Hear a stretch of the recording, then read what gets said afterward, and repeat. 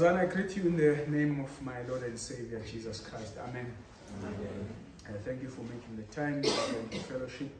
Thank you so much for coming. We haven't seen you in a while. I thought maybe I said something wrong that hurt you, but I'm pleased that you are here with us. Thank you very much.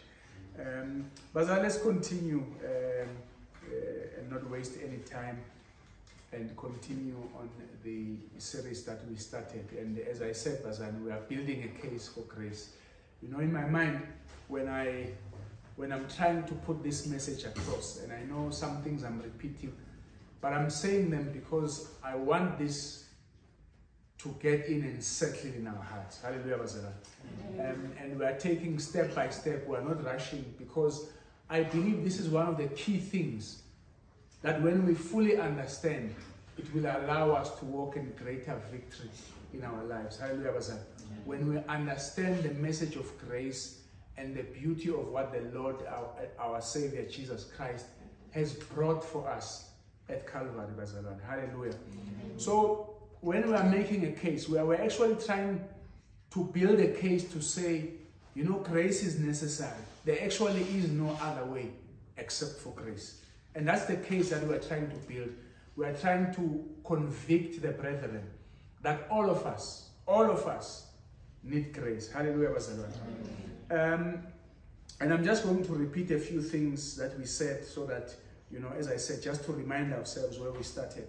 We said grace is necessary because we can't in our own way, in our own self, make ourselves righteous. Hallelujah. And I'm hoping that that is starting to settle in our lives. That through our own efforts, it is impossible for us to make ourselves righteous. Because one way or the other, we will trip. And when we trip, we become unrighteous. Holiness, Bazan, is pure. Holiness is purity. It's got nothing, no stains in there, Bazan. And therefore, through our own efforts, one way or the other, we will fall. And I think something that we also fail to see is that we think that we became sinners because we have sinned. And we fail to see that it is not because we have sinned that we become sinners. Hallelujah, Bazar. That is often the mistake that we make. We think that we are sinners because we have sinned. We don't realize that we sin because we are sinners. Does that make sense, Bazar? Or let's go to the book of Romans chapter 5, verse 12. You know, we're reading the book of Romans, Bazar, and I'm hoping that you are seeing this thing about grace and about this righteousness that comes through faith, Bazar. In the book of Romans chapter 5, verse 12, let's just emphasize this fact that we are not sinners because we have sinned, but we sin because we are sinners. Romans chapter 5, verse 12. Therefore, just as through one man sin entered the world, and death through sin, and thus death spread to all men, because all sinned. How did they all sin, Bazana? They all sinned through one man. Hence, I'm making the point, you don't sin. Bazana, the reason why you sin is because you are a sinner. The sin doesn't make you a sinner. You're already a sinner before you even sin. Am I making sense? Or is that hard for you to accept? Maybe that's why. You are a sinner. Before you sin, you are a sinner. Because of what? Because sin entered through one man. Are you with me, Pastor? How did they sin? Because they sinned in Adam. Hallelujah, Pastor. And then let's read verse 18. What does verse 18 say in the same book? Therefore, as through one man's offense, judgment came to all men. So through one man's offense, judgment came to how many? All men. Bazan, is that what the Bible says? Amen. Through one man's offense, judgment came to how many? All men. Sounds not fair. Through one man's act, judgment came to all men. You see, this is the thing, Bazara. You did not make yourself a sinner That is why you can't make yourself righteous. Are you with me, Pastor? You did not make yourself a sin, and that is why it is impossible for you, through your own efforts, to make yourself righteous, to meet God's standard of righteousness. Because I've said to you, God's standard of righteousness is one who has never sinned, who is not sinning, and who will never sin. One who is perfect. Can you say you are that one? You don't want to say it, never say. You don't want to respond. I know. You don't have to answer. I know the answer. Hallelujah. So this is the problem, Mazalan, is that we don't make ourselves sinners. Therefore, we can't make ourselves. And you know, as I'm preparing this, the Holy Spirit keeps on saying to me, you know, this message of grace and what Christ has done is more harder to accept for people who've been walking in the works of the law than people who are sinners. Are you with me, Pastor? And I'll try and show you as we go through. It's hard for Abazalwane who have been walking this journey for a long time to accept this message more than people who are in sin. Hallelujah, Pastor.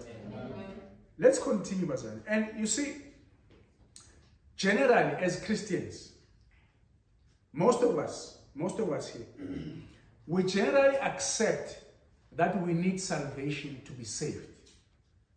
Is that correct, Pastor? We generally accept that we need salvation from Christ to be saved. And then as soon as we receive salvation, you know what we do? Then we say we must maintain that salvation through our own efforts. Is that not the case, Pastor? That's what we should... Pastor, talk to me, Pastor. Is what I'm saying true or not, Pastor? We accept that in order to be saved, we need salvation. But as soon as we are saved, we believe that through our own efforts, we must maintain our salvation. That's what we believe. Is that not the case, Pastor? Yeah, Pastor, I don't want to say it. Okay. It's fine. I'll assume that what I'm saying is right. Maybe I'm wrong, but I'll assume that what I'm saying is right, Pastor. Pastor, can we accept, Pastor, that there is now a righteousness that comes from faith? Is that something that we can accept? Romans chapter 3, verse 21 to verse 22. Can we accept that word that comes from the Lord, Pastor? Just read it for us.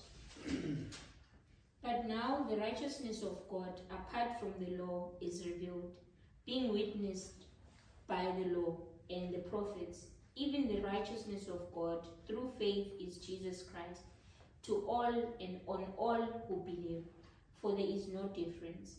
For all have sinned and fall short of the grace and fall short of the glory of God. Pastor, when you read verse 21, and verse 21 says, but now. When is now, Pastor? Not in the past, never. When is now?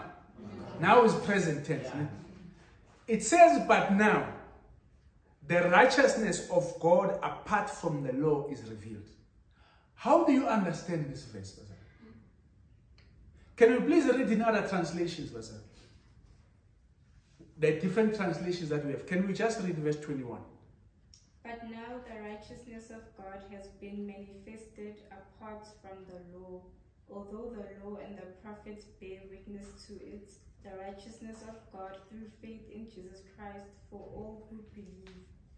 For there is no distinction. Yes. For all have sinned and fall short of the glory of God. Amen. I want verse 21 in other translations, Pastor. Let's read it. What does it say? But now the righteousness from God, apart from law, has been made known, to which the law and the prophets testify. Yes. What do other translations say? I know there are other translations. Read, Pastor.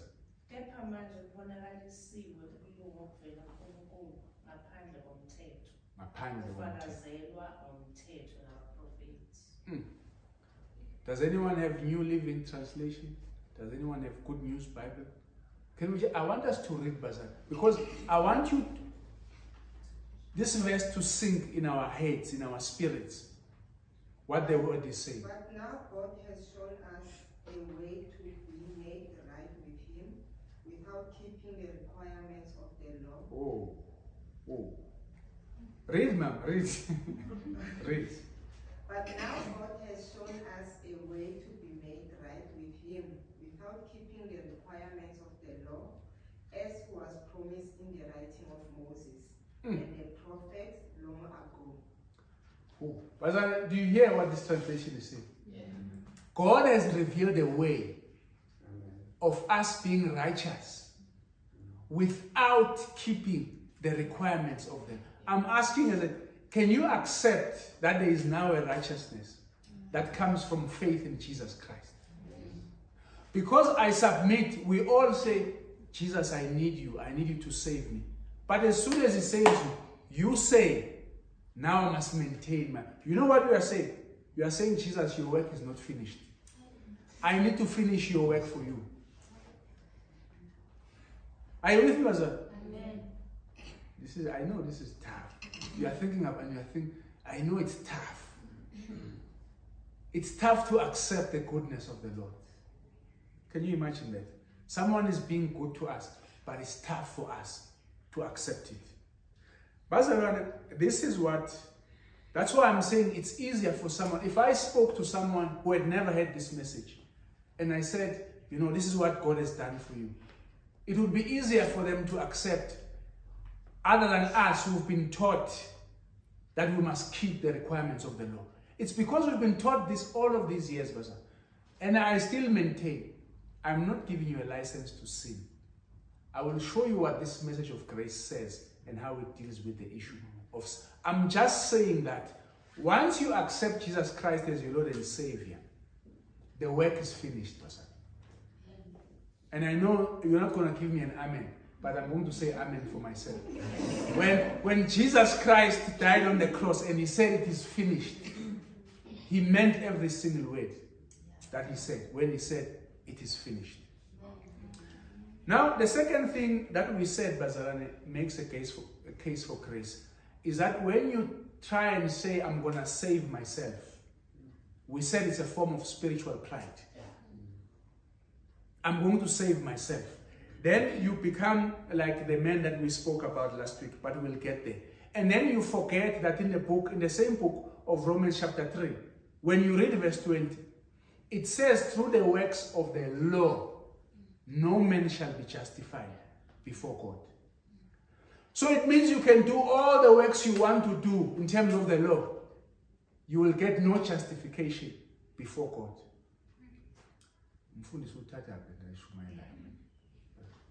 I will not read in the Bible, but no, maybe read 3:20. Just read it for us, so that you don't say our pastor says this. No, you must say the Bible says this. Read it for us. Therefore, by the deeds of the law, no flesh will be justified in his sight. For by the law is the knowledge of sin. What this verse is saying is that the reason why the law was given is so that we know what sin is. Amen. But as far as you keeping the law, you've got a big problem. You've got a major problem of keeping the law, because there's a seed that is at work in you that makes you to sin even when you don't want to sin. Today we are reading Romans chapter 7. Please be faithful and read chapter 7 of Romans. And you'll hear the struggles that Paul is going through. Where he says, me in my mind, I delight in the law of the Lord. I love God's law. And the thing that I try to do, which is the law, I don't do. But it's the thing that I don't want to do that I find myself doing. And he said, what a wretched man. Please read that chapter, and see what his solution is to his problem. You will see that he says, thanks be to God through Jesus Christ. Amen. Because it is Jesus Christ that deals with the problem of sin on our behalf. Hallelujah, Bazara. You know, this issue of self-righteousness, we looked at Bazara last week when we were reading the book of Luke chapter 18. We saw two men coming to the prayer table. One came to the Lord bringing his works of righteousness, and the other one came seeking for mercy. But can you imagine this? Two people come to God in prayer. One brings their works of righteousness to justify himself before God. The other one, who is a sinner, comes seeking for mercy. The Bible says only one man left justified. Who was left justified, brother? The one who was seeking for mercy. Because through the works of the flesh, through the works of the law, no flesh, no man shall be justified. So even if he did all of these great things, I tithe, I don't lie, I don't do all those things like this other man, the Bible says one of them went justified. You know why? Because the one was trusting in the mercy of God, while the other was trusting in their own works. It's a form of self-righteousness. And then we said instead we need to have a different outlook, where we see God loving us more than we see ourselves loving God. Are we together, sir? This is where I want to build the sermon for today. We started by looking at Peter. We compared Peter with John. Peter's name is rock, represents the law. John's name represents the graciousness or the grace of God. We saw that, Bazan. We saw the disciple who loves Jesus, who made a claim that they love Jesus. We saw where he was when the dust settled. When we compared him to the one who said, I am loved by Jesus. When all was said and done, the one who was claiming that I love Jesus, I do things for Jesus, had run away. He had cursed people and run away. And yet the one who had said, Lord, the Lord loves me, was at the foot of the cross when Jesus was being crucified. Hallelujah, Bazarane.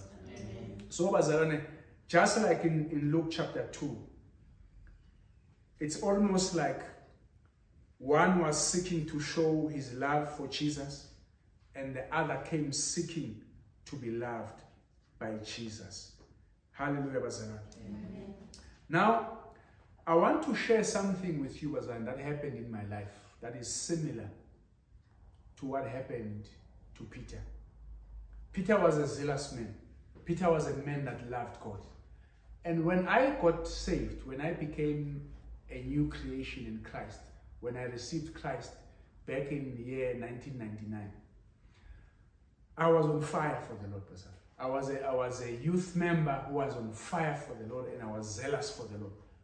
We used to attend all meetings. We were in the youth together with my wife. She used to, you never used to miss a meeting. You used to attend Tuesday, Wednesday, Thursday, Friday, Saturday, on fire for the Lord. But even when I was on fire for the Lord, something would happen, Bazar. I would find myself struggling with sin. Are you with me, Bazar? In my zeal for the Lord, I'd find myself struggling with sin. And I distinctly remember at one time, I think I had done this sin maybe for the 11th time or something like that. You know, I remember making a prayer to God. You know what I said to God? Here's a prayer from a young man praying to God when he's in sin. You know what I said to God? I said, Father, the next time I commit this sin, please kill me. Are you with me? That just shows how zealous I was and how sincere I was in my effort to show God how much I love him. I made this prayer. Father, if it means I don't deserve you, you must kill me. And then I sinned for the 12th time and the 13th time. And thank God for his mercy, because he didn't kill me. He saw this stupid young man and he was merciful to me, Bazana. But I was on fire and I was saying, Lord, I love you, Lord. I want to do everything you want me to do. I'm even prepared to die. Are you with me, Bazana? That's how serious I was about dealing with the issue of sin in my life. And yet I found another law at work in my members, just like Paul. Are you with me, Bazana? Amen. It was until the mercy, until I realized the love of God for me, that things started to change, Bazana. Can you imagine making that kind of a prayer, Bazana? You know what the problem was, Bazana? Let me tell you what the problem was. when I got born again, everything that I was taught what to do, and I was taught what not to do. No one ever told me how much God loved me. Now, you know what I was trying to do? Remember, Bazar, the church is depicted as the bride of Christ. So when Christ comes to you, he's actually supposed to court you with his love. Are you with me, Bazar? He's supposed to win you over with his love. So instead, what was happening? I was trying to love someone I did not know. Am I making sense?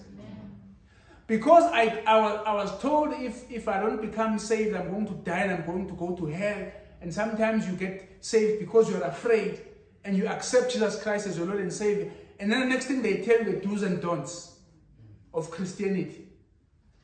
And yet you are supposed to, and I said, I love the Lord. I was trying to love someone I did not know.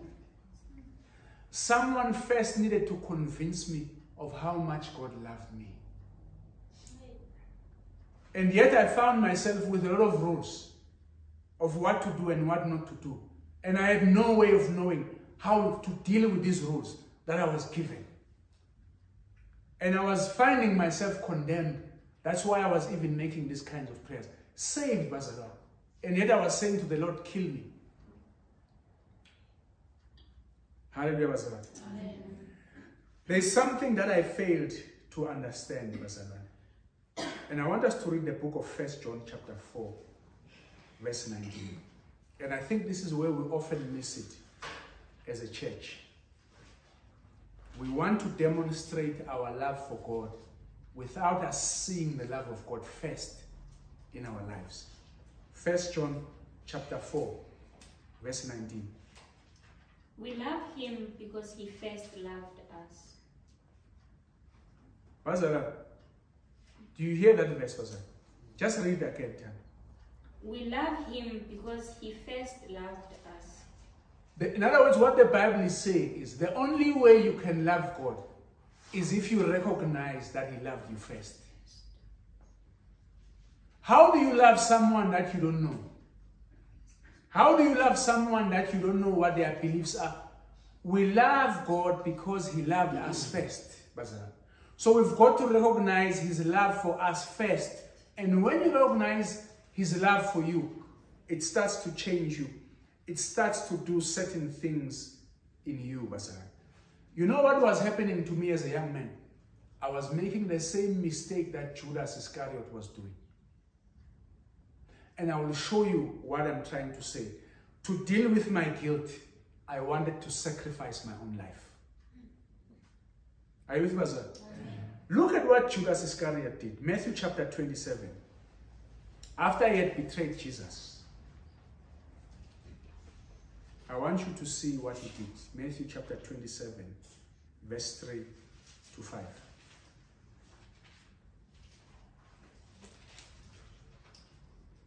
Then Judas, his betrayer, seeing that he had been condemned, was remorseful and brought back the 30 pieces of silver of the chief priests and elders. Okay, just hold it there for a while. I want you to understand, Bazara, because sometimes we go past through this very fast and not necessarily appreciate what is happening here. The Bible says, then Judas, his betrayer, seeing that he had been condemned, was remorseful, Bazara. He was genuinely remorseful. In other words, he was repenting. He was regretting what he had done with Judas. And in his repentance, Bazara, and he brought back the 30 pieces of silver of the chief priests and the elders. So he's saying, I realize that what I've done is so wrong. I can't even eat this money. That's a man who's genuinely remorseful, Bazara. He's not just paying lip service. He is genuinely repentant, this person. He even goes them and he wants to give them the money because he's truly repentant. Like most of us are. We are truly repentant. And then what does he do? Verse 4 to verse 5. Saying, I have sinned by betraying innocent blood. And they said, what is that to us? You see to it. Then he threw down the pieces of silver in the temple and departed and went and hanged himself. Here is a man who has done wrong. And after he has done wrong, he's truly, truly repentant. And in his repentance, he's genuine. But the problem with his genuine repentance is that it's got self-righteousness attached to it. Because he then goes and he hangs himself. Bazalwane, do you understand? Do you understand, Bazalwane? Do you understand this? The ultimate price of self-righteousness is suicide. Does that make sense to you, Bazalwane? Because you are saying no one else can save me except myself. So in order to deal with this problem, the only person that can deal with this problem is by taking the ultimate sacrifice, which is my life. The ultimate price of self-righteousness is suicide. When you go and you kill yourself because you've done wrong, you are saying that the only thing that can solve this problem is if I give my life. And how wrong he was. You know, what he needed to do, he needed to do the same thing that had he waited for 3 days, he would have realized that Christ had been raised from the dead. Just like Peter. Peter was also in the same problem. But Christ waited for the grace that comes from Jesus Christ.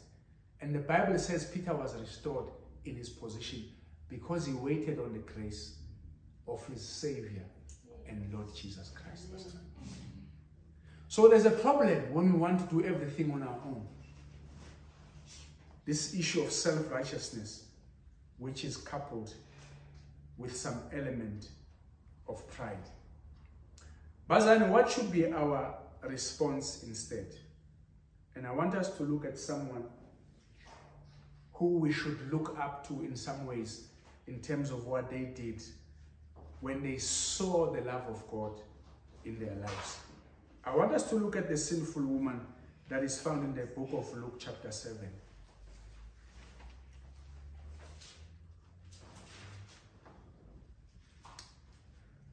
Luke chapter 7, we are going to read verse 36 to verse 38.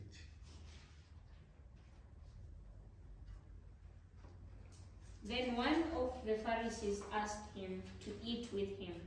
And he went to the Pharisee's house and sat down to eat.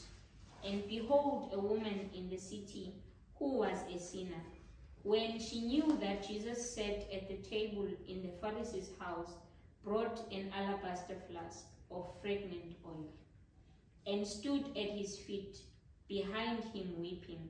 And she began to wash his feet with her tears and wipe them with the hair of her head. And she kissed his feet and anointed them with the fragrant oil. Just hold it there for a second. We know the story, we've spoken about it before, but there are a few things I want us to emphasize this morning. Bazalwane, here is a situation, a real life situation that actually happened. Jesus is invited into a Pharisee's house. I presume this Pharisee, when he invited Jesus, maybe there were certain things he wanted to ask him. And while after they've had dinner, Bazalwane, here comes a sinful woman that the Bible says was known in the city, Bazalwane. And behold, a woman in the city who was a sin. In other words, everyone in town knew that this woman was a sin. Hallelujah, Bazalwane. So we sometimes even give these people names in the townships. You know what I'm talking about. When there's a specific lady that you know, that this lady, free for all. You know what I'm talking about. Or you want me to say it straight?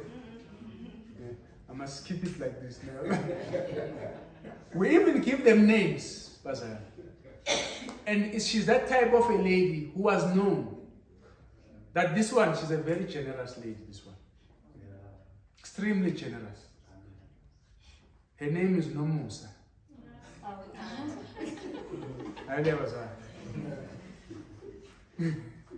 That's her name. No, That's what she's known. She's known in the township as a. I was gonna say a surname, but the surname is gonna be not appropriate for the church. So I will leave the surname. I will also leave with the stars and Usakon. If you want me to tell you, I can tell you after church. If you are naughty like me, never say. So this lady Bazana comes, and then you can imagine this is a lady that's known. She's got a reputation, and Jesus is reclining on a chair after supper, and this lady comes. And Bazana, I don't think we start to understand. She starts touching Jesus' feet and massaging them. This lady that we know, she's a problem. She starts playing with the feet of the master. What is the natural thing that comes to mind? That is the natural response to this situation. Is that not the case, Bazar? That's what you would think. What is this one doing with our men of God? Are you with me, Bazar? This is the picture of what is happening here. She starts to come, she starts to wipe the feet of Jesus Christ. People are looking at this and saying, what is happening around us? Are you with me, Bazar? Let's read verse 39. Now when the Pharisee who had invited him saw this, he spoke to himself, saying, this man, if he were a prophet, would know who and what manner of woman this is, who is touching him, for she is a sinner. This lady is busy, Bazala. She's busy massaging the feet of the master. And the host doesn't speak up, but inside himself, he's thinking, you know, sometimes, Bazala, whenever you're hosting people, you don't say everything that you think, some things you just keep quiet and you say, this one. So he's thinking to himself, if this man was truly a prophet, so he's questioning the anointing of Jesus because Jesus is allowing himself to be touched by the sinful. He's saying if he knew what kind, if he was a prophet, he would know. For sure, he would know. What does it mean? Therefore, he's not a prophet. How can the man of God be touched by such? So one day when you see me walking with an unrighteous woman, somewhere, when you see me walking with an unrighteous woman, remember this verse. I'm ministering to them. I'm not trying to. Are you with me, Master? You must remember this verse. Hey, you're serious. You are like me when I became born again. So, this is the picture that this man has in his mind. You can't be a man of God. Surely, there's a problem with your anointing. Continue, turn to verse 40. Verse 42. And Jesus answered and said to him, Simon, I have something to say to you. So he said, Teacher, say it. There was a certain creditor who had 2 debtors. One owed 500 denarii and the other 50. And when they had nothing with which to repay, he freely forgave them both. Tell me, therefore, which of them will love him more? One of the things I want you to start noticing, Bazar, in this verse, when Jesus recognizes what this man is thinking in his mind, he wants to address the problem.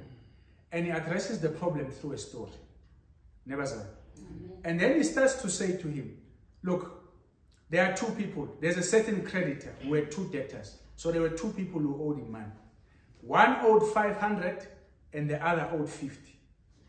And when they had nothing with which to repay, and that's what I want you to notice, these 2 people have got no way that they can pay this debt. Just like us and our righteousness. They've got no way to pay this debt on their own. This man freely forgives them.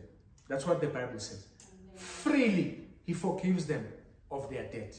And then he asks the question, out of these 2, out of these 2, which of them will love him more? Continue to verse 43. Simon answered and said, I suppose the one whom he forgave more. And And he said to him, "You have rightly judged." So what he is saying is, out of these two people, the one owes 500, the one owes 50. You forgive them both. Who will love you more? Not the one who owed more. Are you with me, myself? So what does this mean? The one who is forgiven more. Are we together, myself? The one who is forgiven more is the one that loves more. Read the verse again for us. Simon answered and said, "I suppose the one whom he forgave more." And he said to him, "You have rightly judged." So what is Jesus saying, Bazar? Maybe I'm jumping ahead of myself. But she's saying the person loves because they have been forgiven more. It's in the past tense, Bazar. They love the master because they have been forgiven. Are we together, Bazar? Right. Continue, read verse 44 to 47. Then he turned to the woman and said to Simon, "Do you see this woman? Yes. I entered your house. You gave me no water for my feet, but she has washed my feet with her tears and wiped them with the hair of her head. You gave me no kiss, but this woman has not ceased to kiss my feet since the time I came in. You did not anoint my head with oil, but this woman has anointed my feet with fragrant oil. Therefore I say to you, her sins, which are many, are forgiven, for she loved much. But to whom little is forgiven, the same loves little." Wow. Verse 47. Therefore I say to you, her sins, which are many, are forgiven, for she loved much. Remember, Bazar, what did Jesus say? The one who loves much is one who has been forgiven much. So what Jesus is trying to say, what you are seeing this woman doing, she's doing what she's doing because she realizes that she has been forgiven much. That is why she's doing so much more for me. Nina, ever since I came here, you've done nothing for me because you don't realize how much you have been forgiven. Are we together, Bazar?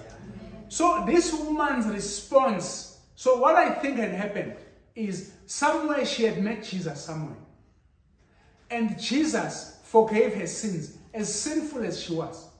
She realized this man loves me so much, even with all of my filth, even with all of my righteousness. I want to do something for him.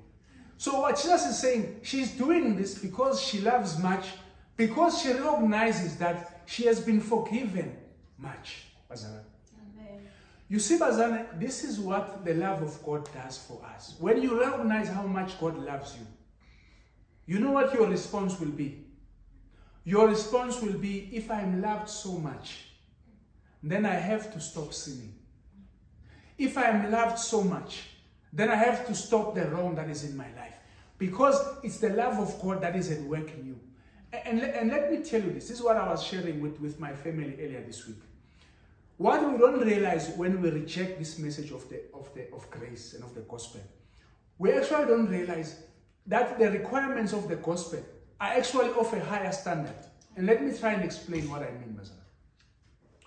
When you have been forgiven all of your sins, past, present, and future, because of the finished work of the cross, when you know that you have been forgiven and you know that you are loved, I put a question to them when we were sharing this week. I said, if you were a king and you had subjects, we know what subjects are, Nipasa. So as a king, you have people that are under you. I asked them a question when we were sharing this week. I said, if you were a king, tell me which kind of people you would like to serve under you or to be your subjects. And I said, I know the kingdom of God is a kingdom of sons. There are no subjects in the kingdom of God. But I'm using human terms so that you can understand what I'm trying to explain. If you were a king and you had subjects, and you had two groups, you have a group that listen and do what you want because they know that whatever they do, you won't find fault with them. And you've got another group that only serve you because they are afraid of you, because they know that if they don't do right, you will kill them. Who would you like to serve you? Do you want people ministering to you because they fear you? Because they know that if they don't do right, there's going to be punishment? Versus people who, even when they know that their sins are forgiven, they say, I want to live right. They say, I want to please my master. I know that I'm forgiven. I'm not dealing with a sin problem. But because he loved me so much, I want to do right by him. Which one would you choose? But then it's a higher standard. When we recognize the love of God for our lives, we stop sinning because we want to stop sinning. You know, I always use this example. And I say, I don't want my wife to submit to me. I want her to want to submit to me. Do you get the difference, Pastor? I just don't want her to submit to me because I beat her, because she says I'm abusive, because I abuse her. I don't want her to respond to me because I'm abusive. I want her to do it because she wants to. There's a big difference, Pastor. There's a huge difference. And this is the standard of grace, where we say we renounce all our sinful ways, where we say we renounce all our shameful deeds. We will follow the Lord because we recognize how much he has loved us. Hallelujah. And that's when you start to fall in love with him. That's when the sin starts to fall off from your life, because you realize how much you love. But I'll use this example time and time again. When a man goes out there to the world and he sees all of these other beautiful women, one of the reasons why a man won't cheat is because he knows how much his wife loves him. Are you with me, Pastor? He will say, how can I do this to my Putsununu? How can I do this to Tum? How can I do this to the one who loves me so much? That is what the love of God does. But do you understand why? The reason why Joseph did not sin in a foreign country, he said, how can I do this thing to God? Because he had a love relationship with the Lord. And that is what we are missing. We give people all sorts of rules without letting them interact with the love of God. Bazana, I want to submit to you, when you see the power of grace and the power of love and the power of what God has done in your life, then it automatically starts to change you. You know, Bazana, when I started to embrace this message of grace, reading the word became a joy. You know, so I know that some of you read the word because I say you must read it. Not because you want to. Mfundi said we are reading Romans chapter 7 today. It's not a joy. But then when you start to embrace, when you realize how much you are loved, you want to spend more time in the things of God. It works in you. The love of God works in you. Not you loving him. You will fail time and time. You need to start recognizing the love of God for you. And that is what will change you. Now I don't struggle with reading the word. Now I don't struggle with all of those things that I used to struggle with, because I recognized how much I'm loved. And when sin wants to come and knock at my door, I say, when Jesus Christ paid such a heavy price for me, how can I betray him? The Bible says the love of God constrains us. It is the thing that makes us not to sin when we realize how much we are loved. Not when we are told a bunch of rules. Instead, the rules make you find a way to sin. The children of Israel, when they left Egypt, they never created a golden calf until they received the law. Only when they received the law did they start sinning. Bazana, are we together? Amen. It is my prayer that the love of God may become a reality to you. What Christ has done. You know, Bazana, that I now start to understand, when it comes to praise and worship, the songs that touch me the most are the songs that talk about the love of God towards us. You know, like this song Dr. Tumi, Love on the Cross. Hey, they know at home how many times I cry when that song is played, because I recognize his love for me. I recognize that he paid a price that I could not pay Bazalwane. And he took upon himself a debt which he did not owe. That is my Lord and Savior, Jesus Christ. And that is why I love him so. It is my prayer that that same love may be shared abroad in your hearts. Because I am telling you, when you start to see how much he loves you, your life will automatically change. No one will have to tell you any rule. No one will have to tell you, don't do this, don't do that. Your love for him will change you. Let us bow our heads. Our faithful Father, mighty Redeemer, we thank you and honor you for this time. We thank you for this word that was delivered in this place today. We pray, God, for your glorious light to shine upon us and to be revealed more and more in our lives as we see the grace, as we see the power of your love when you died for us on the cross. Without sin, accepted all insults, accepted all condemnation, strife, all the sin was upon you. That you took upon yourself.